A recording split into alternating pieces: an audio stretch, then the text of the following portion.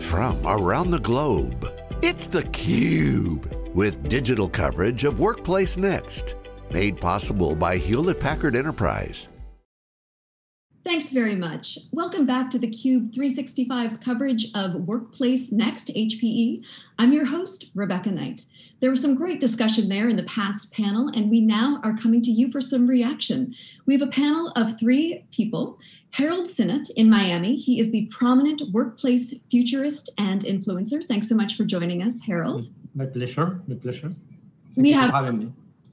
We have Herbert Lohninger. He is a digital workplace expert and currently CIO of University of Salzburg. Thanks so much for coming on the show. Thank you very much for the invitation. And last but not least, Chip McCullough. He is the Executive Director of Partner Ecosystems and Alliances at Accenture, and he is coming to us from Tampa, Florida. Thank you, Rebecca. Great to be here. Great. Well, I'm really looking forward to this. We're talking today about the future of work.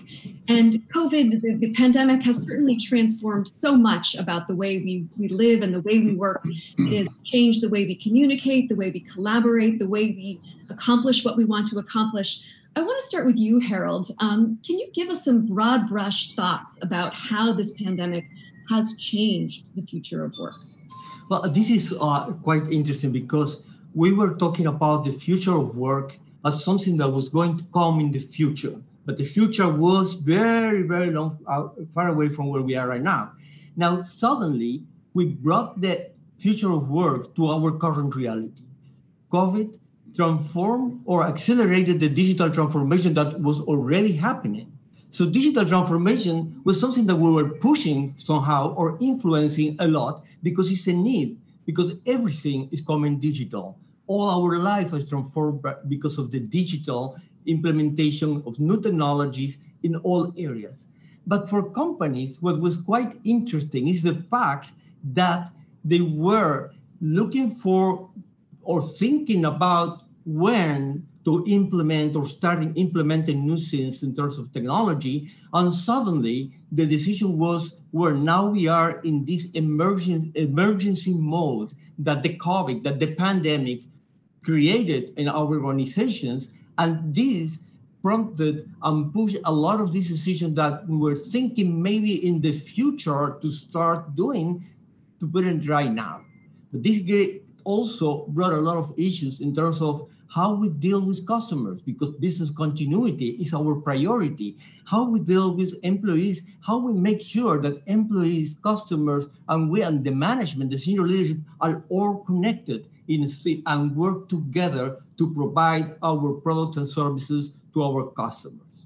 So you're talking about COVID as really a forcing mechanism that has really accelerated the digital transformation at so many companies in the US and also around the world. We heard from the previous panel that there was this yes, we can attitude, this idea that we can make this happen in things that were ordinarily maybe too challenging or something that we push a little bit further down the road.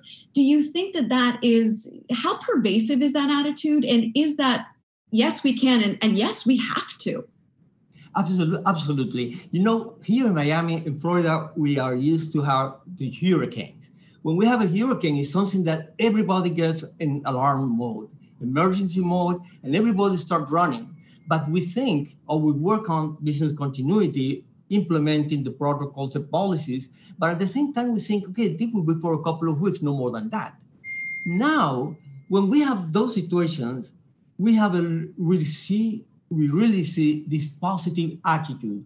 Everybody wants to work together. Everybody wants to push to make things happen. Everybody works in a very collaborative mode. Everybody really wants to team and bring ideas and bring the energy that is necessary so we can make it happen. So I would say that now that is something that the pandemic brought us to a new situation where we don't know how long this will take.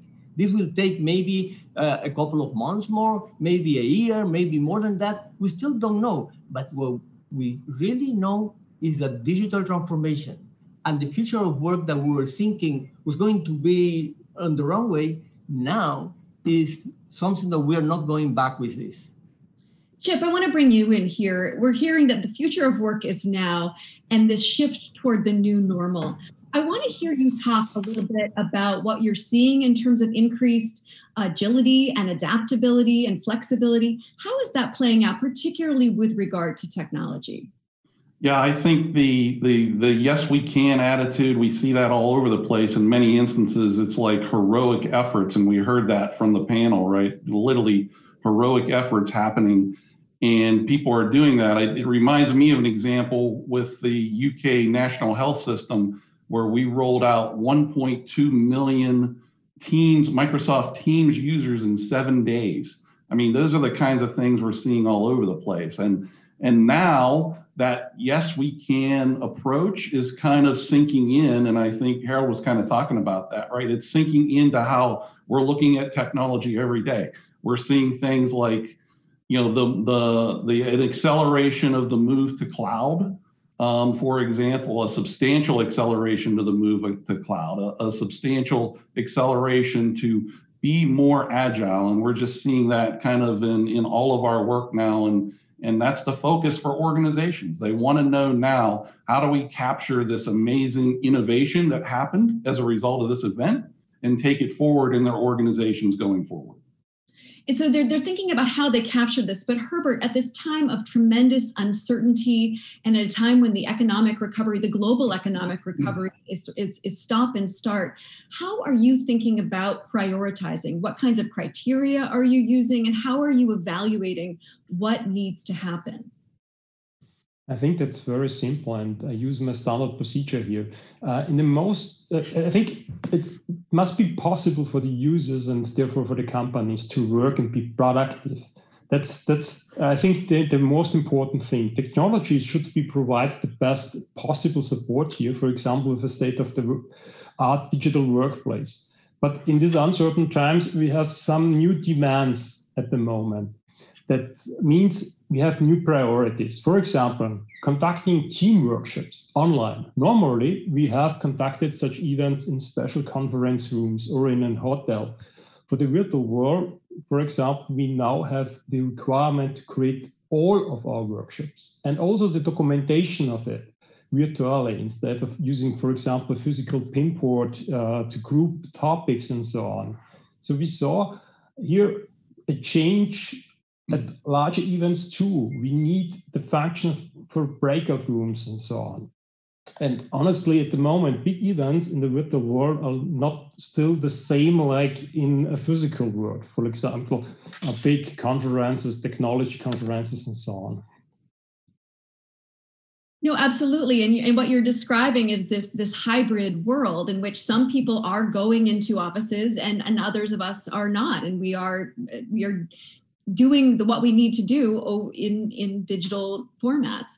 I want to ask you, Chip, about this hybrid workplace. This appears to be this construct that we're seeing more and more in the marketplace. We heard Jen Brent of HPE talking about this in the previous panel. How do you see this playing out in the next 12 to 24 months and beyond, even in our pandemic and post-pandemic lives? And what do you see as the primary advantages and drawbacks of having this hybrid workforce? Well, I think it's very interesting, right? And I think at Accenture, we were very lucky because we are 500,000 employees that have been fully, kind of hybrid work or remote enabled, even going into the pandemic. And many other companies and organizations did not have that in place, right? The key to me is you have this protective environment, we'll call the office, right? Where everybody went into work too, they had their technology there. The security was in place around that office and everything was kind of focused on that office. And all of a sudden that office, it didn't disappear, but it became distributed.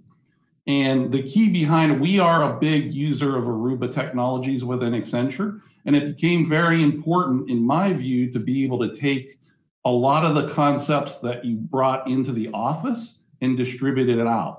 So we have offerings where we're using technologies such as Aruba's remote access points and virtual desktop technologies, right?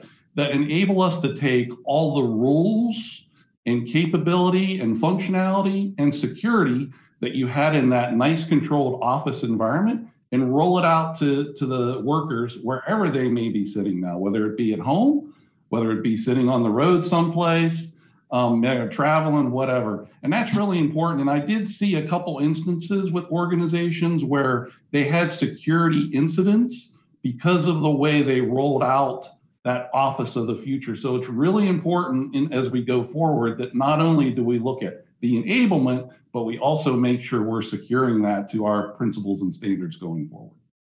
So the principles and standards, I want to talk to you a little bit about that, Harold. There are the security elements that we just heard about, but there's also the culture, the workplace culture, the mission, the values of the organization. When employees are not co-located, when we are talking about distributed teams, how do you make sure that those values are consistent throughout the organization and that employees do feel that they are part of something bigger, even if they're not in the cubicle next door or just in the hallway?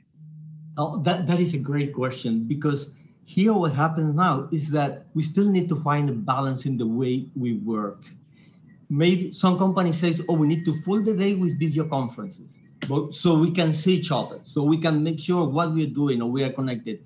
But also we need to get some balance, because we need to make sure that we have time to do the job. I mean, everybody needs to do their job, but also need to communicate to each other. And communication in a whole group, in several video conferences in the day, maybe it's not enough or not always effective for that communication. So we need to find the right balance, because we have a lot of tools, a lot of technology that can help us and are helping us in this moment to make sure that we are sharing our values. Values, that common set of values that makes or defines somehow an organization needs to be present in every interaction that we have with our employees. And we need to also make sure that we are taking care of the needs of the employees. Because when we see from an employee standpoint what is going on, we need to understand the context that we are working today. Instead of working at the office, we're working from home. At home, always we have our partners, wives, children also that are in the same place. We are also connected with, with work or with distance learning. So there is a new environment, a home environment, that from a company perspective also needs to be taken into consideration. Now, how we share our values, well, it's a time. Something that we need to understand also, or that we always try to understand, is that every crisis brings an opportunity together. So we should see this also as an opportunity to refocus our strategies and culture not to emerge stronger, and to put everybody with the yes attitude, with the really desire to make things happen every day in this same synchrony. But how we do that also is an opportunity for delivering training delivery, is an opportunity to make sure that we identify those skills that are needed for the future of work in the digital side, because we have a lot of digital training that is needed, and those skills that are not exactly tech, but they are needed also from the human perspective, to make sure that we are creating a strong culture that even working in a hybrid or remote work, we can be strong enough in the market. So I want to let everyone here have a last word in picking up on that last point, that this is an exceedingly complex time for everyone, unprecedented. There's so much uncertainty. What is your best advice for leaders as they navigate their employees through this hybrid remote work environment? I want to start with you, Herbert. From my opinion, I think communication is very important. So communicate with your team and your employees much more than in the past, and be clear in your statements and in your answers. I think that's very important for the team. Chip, best advice. So, it feels like we've jumped maybe 2 years ahead in innovation. And I think, from an organization standpoint, accept that, embrace it, capture it. But then also at the same time, make sure you're applying your principles of security and those pieces to it. So do it in the right way, but embrace the change that's happened. Harold, last best advice for managers during this time? Communication absolutely is essential. Now, let's look for new way of communicating. That it's not only sending emails, it's not only sending text messages. We need to find ways to connect to each other in this remote working environment, and maybe coming again to pick up the phone and have a chat, a conversation with our employees that are working remotely, but doing that with kind of frequently, I would say that would be very effective to improve the communication and to create this environment where everybody feels part of an organization. Everyone feels part of the team. Well, thank you so much, all of you, to Harold, Herbert, and Chip. I really appreciate it. Great conversation here. My pleasure. My pleasure. Thank you very much. Stay tuned for more of theCUBE 365's coverage of HPE Workplace Next.